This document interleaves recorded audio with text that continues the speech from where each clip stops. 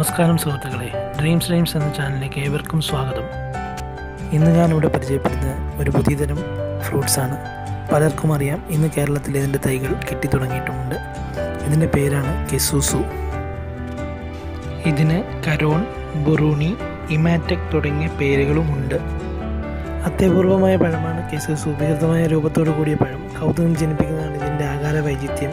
ഒരു പഴത്തിൽ തന്നെ പാകമാകാത്ത ചെറുതും പച്ച നിറത്തിലുള്ളതുമായ അല്ലികളും പാകമായ വലുപ്പമുള്ള കടുത്ത ഓറഞ്ച് നിറത്തോടു കൂടിയ അല്ലികളും കൂടിച്ചേർന്നാണ് ഈ പഴത്തിൻ്റെ വിചിത്ര രൂപത്തിന് കാരണം.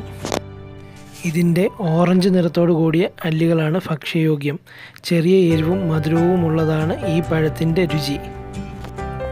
സ്ട്രോബെറിയുടെയും വാഴപ്പഴത്തിൻ്റെയും സമ്മിശ്ര രുചിയാണ് ഇതെന്ന് പറയുന്നു. പഴങ്ങളിലെ മാണിക്യം എന്നാണ് വിശേഷിപ്പിക്കുന്നത്. ഇതിൻ്റെ തൈകൾ 29 അടി വരെ ഉയരത്തിൽ വളരും.